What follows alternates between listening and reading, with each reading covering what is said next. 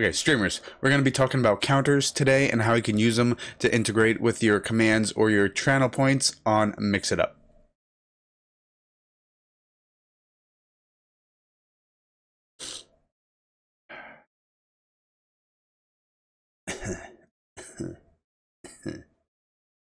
Don't worry about that message on the screen. So if you're new to Mix It Up, you're going to go to mixitapp.com. You're going to click download and you're going to download Mix It Up onto your computer.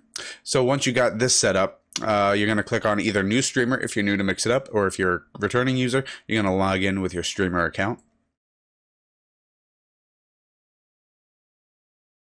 And then my thing should go away. If it doesn't go away, you just got to refresh the browser source. Okay, I just got to refresh the browser source. Give me... Oh, nope, there it goes.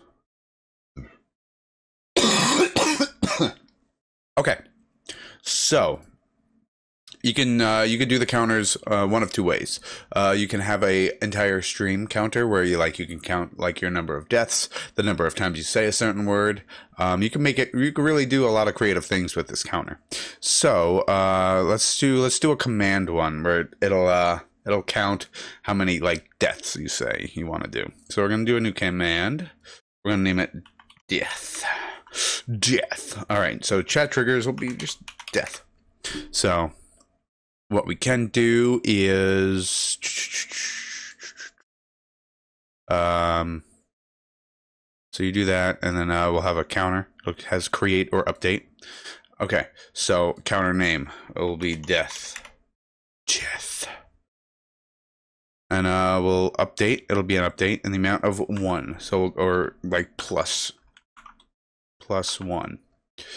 All right, we could save to file. You can reset on load. So resetting on load, what that does is every time you close out and Mix It Up, and you open it up and you refresh the browser source, it will reset that counter. So you could have a new death counter starting up the next stream.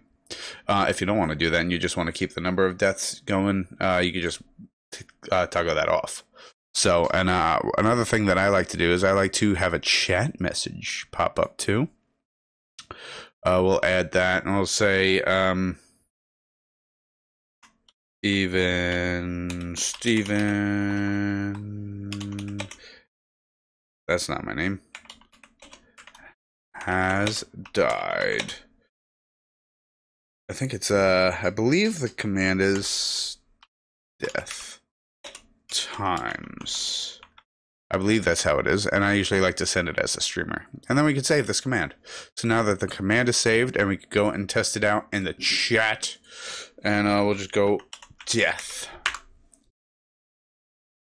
Even Steven has died 1 time. And then it'll just keep going up from there. Death. I believe you could set a cooldown too on it, if you really wanted to. So you can edit this, the counter. Should be a cooldown. Oh yeah, over here. Up here we got the cooldown. So you could, this is in seconds, so however many seconds you want. You don't want people spamming this and getting your death counter all messed up. You can do it that way.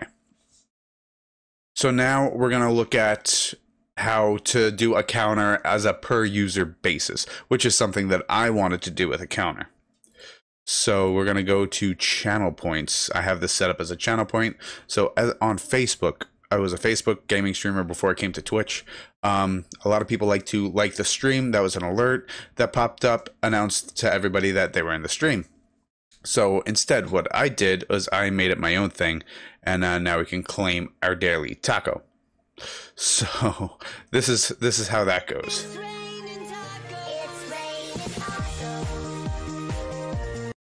And then in the chat, it says, "Thank you for claiming your daily taco, Even Steven Gaming. You now have 15 tacos." And it keeps track of how many tacos that individual user has and how many times they came into the stream. So you can only do that 1 time per stream. I have that set up through my channel point back on my Twitch page, and we'll look at that too. So let's just go to the channel points, and I'll show you guys exactly what I did. So I got this overlay. It was a free overlay from YouTube. It was copyright free, something like that. However you pronounce that terminology. And I took it from YouTube. That's what those tacos were, and I just added a green screen effect to my alerts, so that way, that's how that goes. So I made this full screen, that way the tacos can rain. It's raining tacos. And then I added the sound. That was it's raining tacos music. My kids were listening to this on, I think it was like a TikTok video. And I'm like, I need that sound for my daily taco. Because it was just me saying, thank you for claiming your daily taco. And I would just have that as an alert. And I wanted this instead. So that's how I used that.